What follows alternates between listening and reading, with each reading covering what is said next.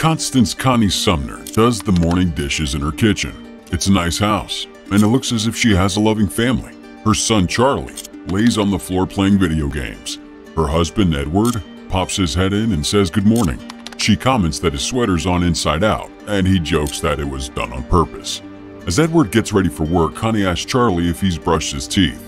He lies and says that he has, but she doesn't believe him and forces him into the bathroom to do it properly.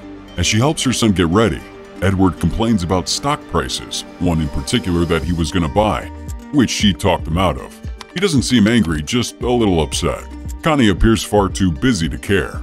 As Edward and Charlie leave the house, they open the door and take note of the intense storm brewing outside. Edward suggests that Connie stays home today, but she says that she has to pick up some stuff for Charlie's birthday. Edward jokes with his wife as he leaves. She smiles and shakes her head. It's clear that their marriage, their family life, is happy and quaint. Connie heads into the city on her own. Although her shopping trip goes fine, she finds herself caught in the storm while heading home. It's ferocious, blowing an intense gale. She tries to hail a taxi, but none pull over. Her hands are full of bags, which threaten to blow away in the ensuing storm. Just down from where Connie walks, Paul Martle leaves a bookstore. He has a dozen books stacked up in his arms, and he doesn't see Connie coming straight for him. Neither does she. The wind has him, and before either know what's happening, Connie walks right into Paul and knocks him down. Paul chases after Connie's dropped things as she helps pick up his books. She then asks Paul to help her wave down a taxi, but none pull over. He apologizes to her and jokes around a little. It's only now that Connie notices how attractive Paul is. She tries not to make it obvious, but it really is. Paul notices the cuts on Connie's knee, caused by the fall. He offers to run up to his apartment and grab a Band-Aid. She's grateful, and although she intends to wait outside for him, he convinces her to come upstairs. She does, knowing that she isn't going to get a taxi anytime soon. The apartment is large in size, but stacked full of thousands of books. He tells her he's a book dealer and directs her to his bathroom. As Connie hurries to the bathroom, he makes them both tea. In the bathroom, Connie carefully applies the Band-Aid to her wound. She's a little clumsy, and it's clear that she's nervous about being in this handsome stranger's apartment. Back in the living room, Paul offers her tea, which she accepts. They talk for a moment, and although he doesn't say anything particularly important, Connie is more than a little enamored by his beauty. Cinema recap here. We've got a little challenge that'll take 5 seconds, and it will change your life forever. You ready? All you gotta do is like, subscribe, and hit that notification bell, and you'll receive 10 free years of good luck. It's as simple as that. Connie uses the phone to call him, telling them she'll be late. As she speaks, Paul appears beside her and puts an ice pack on her knee. His touching her clearly elicits a reaction, which Connie tries to ignore. Connie can feel the tension building between them and says that she must leave. Before she does, though, Paul offers her a book. The book is hidden among the stacks, and he directs her to it. He then asks her to read a specific passage, which she does. As she reads, he speaks the lines moving in closer and closer. The tension between them continues to build, and she hurriedly excuses herself from the apartment. Paul tells her she's welcome back at any time. Back home, everything's normal. Her son is high energy and excited. Edward is concerned about the wounds on her leg, and when she tells him about Paul, Edward doesn't seem concerned. He even jokes that they should send him some wine. Cheap wine. Later that night, Connie walks past the book that Paul gave her and reads it quickly, her mind going back to earlier. In the bedroom, Edward has a video camera out and records Connie as she gets ready for bed. They flirt, and soon the two are making out and having sex. They're clearly happy and in love. The next morning, Connie sends her son off to school. Alone, she wanders through the house and finds herself looking at the book that Paul gave her. As she flips through it, a small card falls out. She picks it up, reads it, considers. Connie takes the train to Grand Central Station, where she immediately heads for a bay of phone booths. She calls the number on the card but hangs up. She considers again and calls a second time. When Paul answers, she makes an excuse about wanting to send him some wine as a thank you, but he suggests that she come and meet him. She goes to say no, but then gives in. At Paul's apartment, the heat between them is palpable. He stands close, helps her take her jacket off, flirts gently with her. When she spots a book written in Braille, he holds her hand and helps her to read it. Connie can see what's happening and quickly excuses herself. Clearly feeling guilty, Connie goes and visits Edward at work. She lies about where she's been and what she's been doing. But then she says she bought him a new sweater. The moment he tries it on, he gets a call which he has to take. He's fired up about it, and Connie watches on idly. Later that night, she does the dishes as Edward packs up the table. They do so in silence. Edward watches Connie and even tries for her attention, but her mind is clearly somewhere else. Under the guise of bringing him muffins, Connie finds herself at Paul's house again. There's music playing, and he asks her to dance, an offer she takes up. They hold one another as they gently sway. Paul tries for a kiss, slowly moving his head in closer, but Connie denies him. She's on the verge of tears as she tells him it's a mistake, before quickly leaving his apartment. But she forgot her coat. She comes back in and Paul snatches her up, lifts her into the air and carries her into the bedroom. She doesn't resist. On the train heading home, Connie's distraught. Tears flow from her eyes as she remembers what she did. She was in bed with Paul. He slowly undressed her, and although she tried to fight him, she also clearly wanted him to keep going. As she remembers more and more, she cries harder. Paul removed her panties, and when she again tried to stop, he asked her to slap him, to fight him off. She did so, but this only made her want him more. Soon the two were having intense, passionate sex. Back on the train, Connie is still distraught, although it's hard to tell if she's upset with what she did or simply a little confused. She rushes to the bathroom, removes her panties, and desperately tries to clean herself. Meanwhile, Edward is leaving work with a colleague, Bob. He asks Bob about the meeting he had with Connie the previous week, one Connie told him about when she was really with Paul. Bob seems confused, and Edward assumes that he's just made a mistake. That night, Connie's awkward, and this time, Edward notices. He asks if Connie loves him, and she tells him that of course she does. Connie lives two lives. One is the loving mother and adored wife, happy to spend time with her family. The other is with Paul, who she sees more and more of. When they're together, she's clearly enamored with him, hypnotized by both he and the sex. Paul pushes Connie's boundaries. One day he takes her to a cafe for lunch. She's nervous, not wanting to be seen, but he continues to play with her, trying to test her limits. Soon the two are laughing and kissing like no one's watching, although someone is. We don't know who he is, but a random customer watches the two as if he knows Connie. She doesn't see. That night, Edward joins Connie for a bath.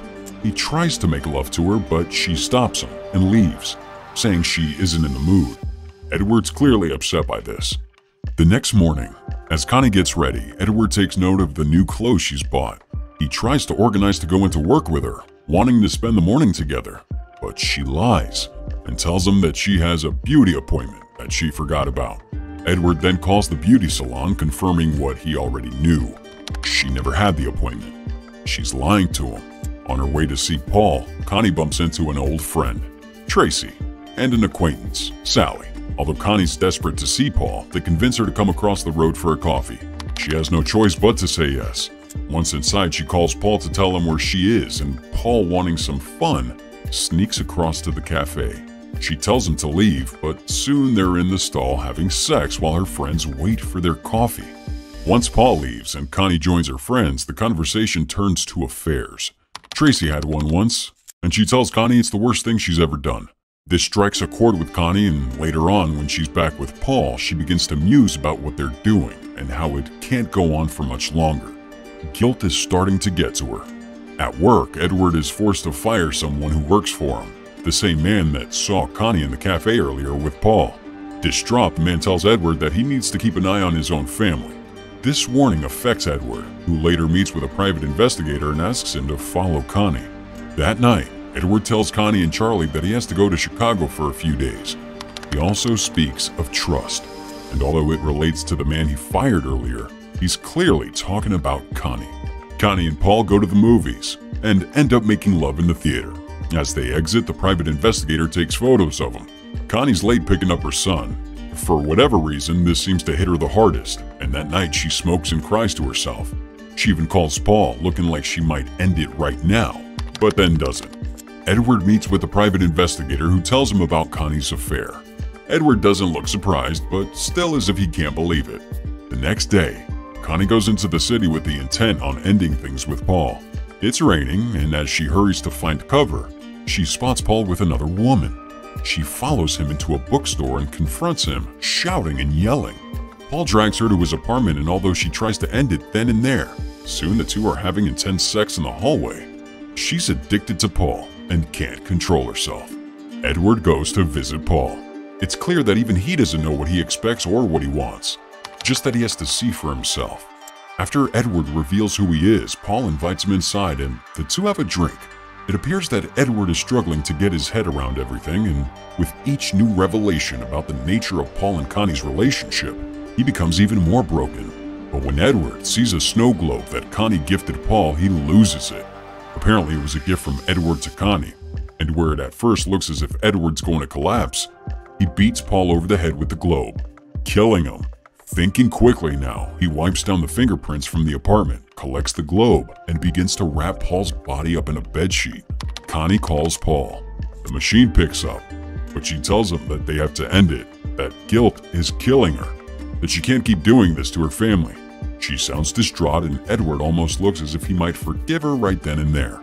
Edward stuffs Paul's body into the trunk of his car and then rushes to get to his son's play.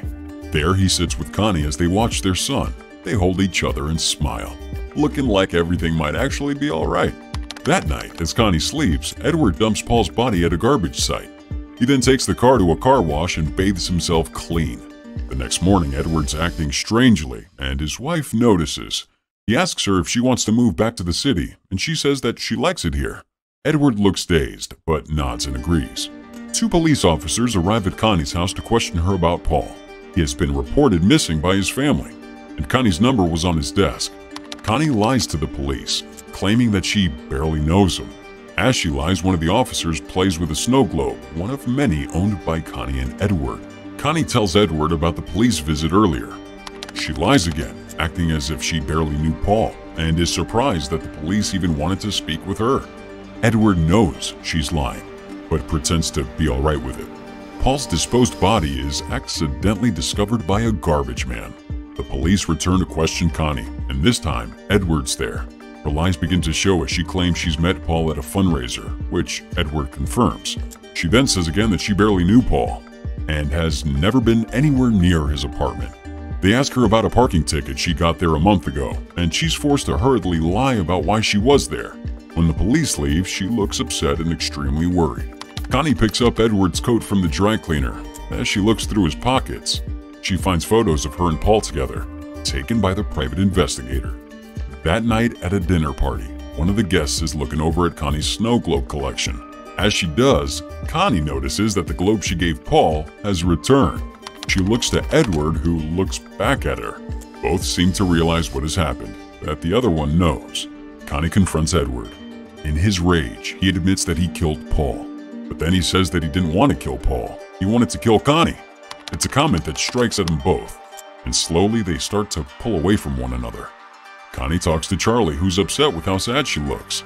Charlie then sits and plays piano with Edward as Connie looks over the snow globes. She finds a note from Edward, from when he first gifted her the globe. It tells her how much he loves her, that she's the best thing to ever happen to him. The remorse in Connie is clear as she goes from the notes to her husband and son, both bonding by the piano. That night, she burns the photos of her and Paul, reminiscing on all the times they spent together. Edward sits with her and she tells them that they're going to get through this, one day at a time. And indeed, it looks like they might. They go to a party and try their best to forget.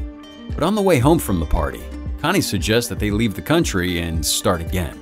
Although Edward doesn't seem to agree, he plays along, musing about where they might live and what they might do, so long as they're together. The two hold one another lovingly, suggesting that no matter what happens in the future, they're now in this together. Despite it all, perhaps their marriage is even stronger than it was before.